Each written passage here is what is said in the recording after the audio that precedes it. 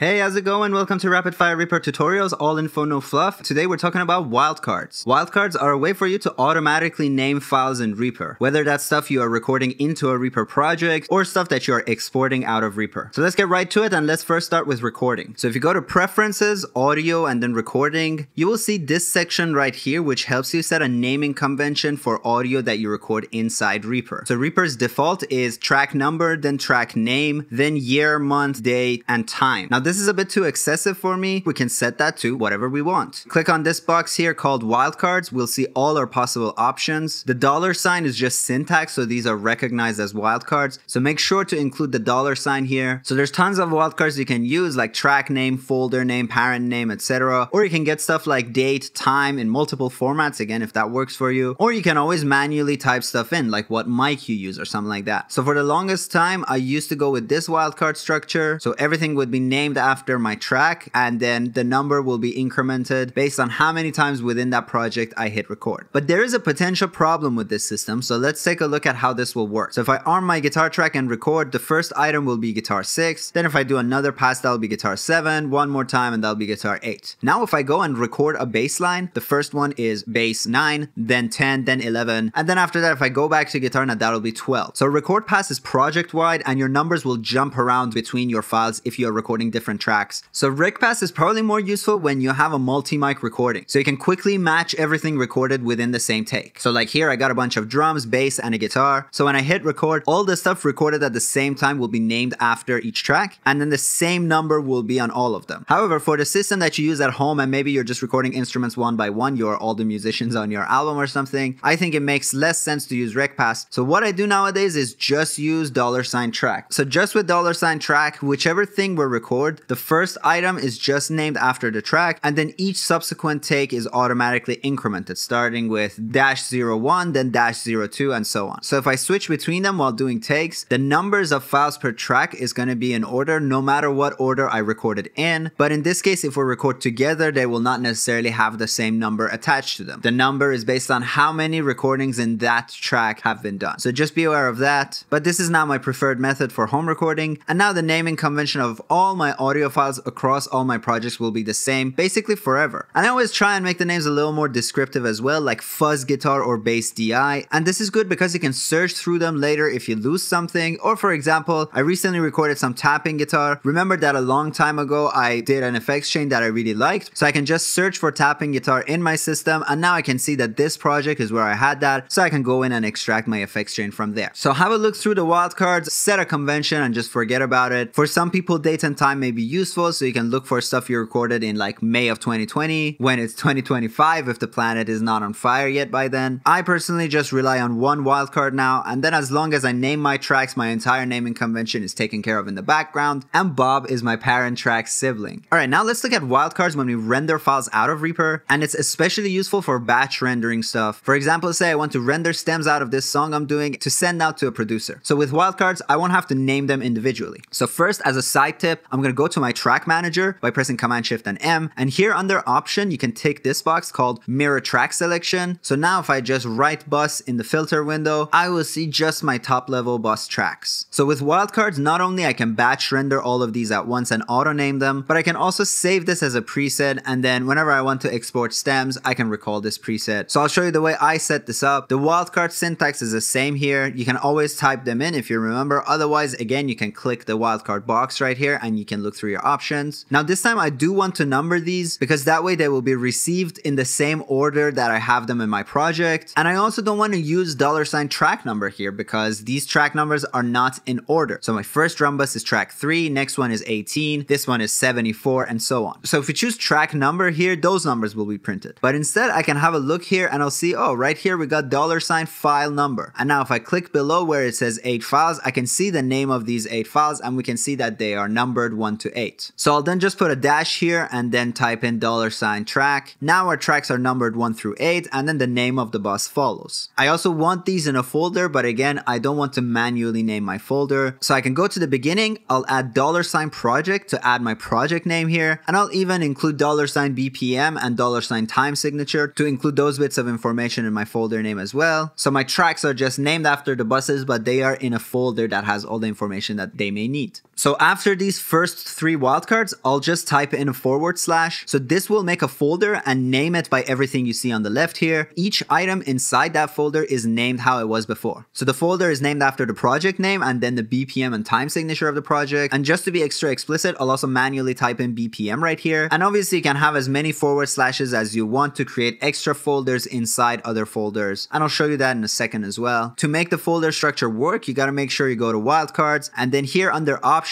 you make sure allow / to create a directory is ticked. So then once I'm sure all my render settings are correct, I can come up here to preset and I can go down to save preset and I can save this as a preset. Call it stem rendering. And now whenever I need to print stems in any project, I can just recall this setting. So as long as I set my project name correctly and track names, I don't have to do all of these clerical tasks ever again for as long as I print stems. Yay! So let's render these, and while that renders, let me just show you that you can see the bounds in my render settings are set to entire project. You can quickly denote the start and end of your project with 2 markers called $start and $end, all capitals. If you rely on a time selection and then somebody asks for a revision, you got to make sure your time selection starts at exactly the same place. But with these markers and then setting your bounds to entire project, you will always make sure you have the exact same length for all your stems. And you can also manually make sure that you have all your reverb tails and so on sorted out. But anyway, let's just see how the files look, and we'll see in this folder in our project directory, we got all of them. It says the project name, and if I want, I can manually change this to 6/8 instead of a dash. Inside this folder, we'll see all our 8 files in the same order that I had them in, all in the same length. Awesome. Now, if you're printing multi-tracks, we can kind of start off from here. So with all our buses selected, I'll clear the filter in Track Manager to reveal all my tracks, and I'll run this SWS action here called select only children of selected folder. So in my render window, we can now see that there will be 89 files printed. Now I can use this other wildcard called $folder. So every item will inherit the name of its parent, but I'll put another / in between that and our usual wildcards. So now here we can see all our files to be printed, and based on which bus they are under, they will also be placed in another subfolder with that bus name. So save this as another preset, render it, and now we get the same folder, and within that folder we'll get a bunch of folders. Real nice and neat, and I think that's pretty cool.